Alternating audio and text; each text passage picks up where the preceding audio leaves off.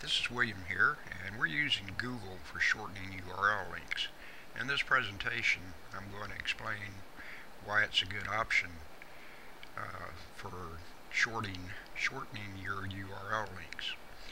We're going to address how to shorten links using a specific tracking procedure that allows you to track every click from a potential client so we can track where it came from and log the statistics of your ad campaign.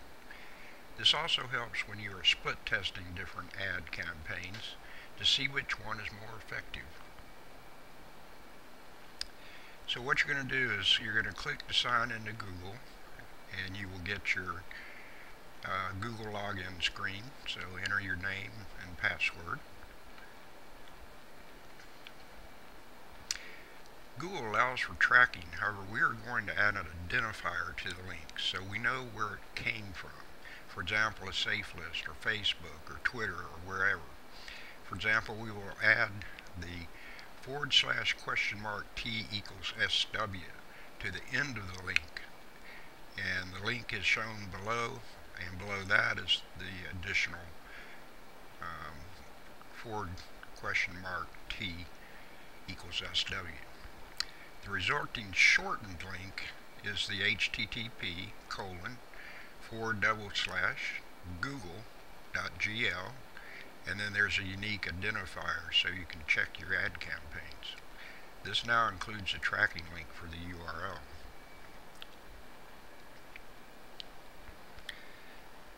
In Google, you'll see that you enter the long form of the URL on the left, and then you click on the shorten link and you get the shortened URL.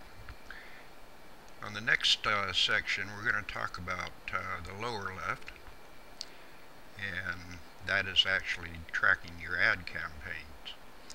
So what we're going to do is we're going to take a look at the fourth one from the top, or the bottom one, since it was submitted and has roughly 32 clicks on it already.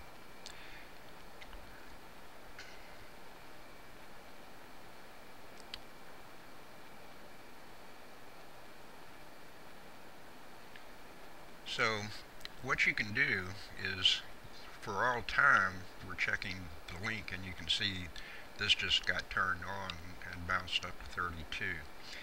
However, you can do this by the hours, by the day, by the week, so whatever requirement that you have.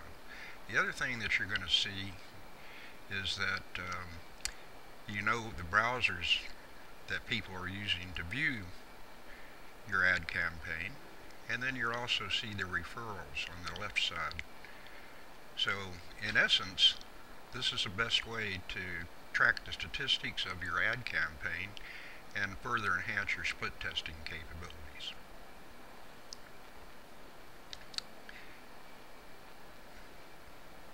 So that really concludes the presentation, and I appreciate your time and listening, and look forward to speaking with you again soon. Bye-bye.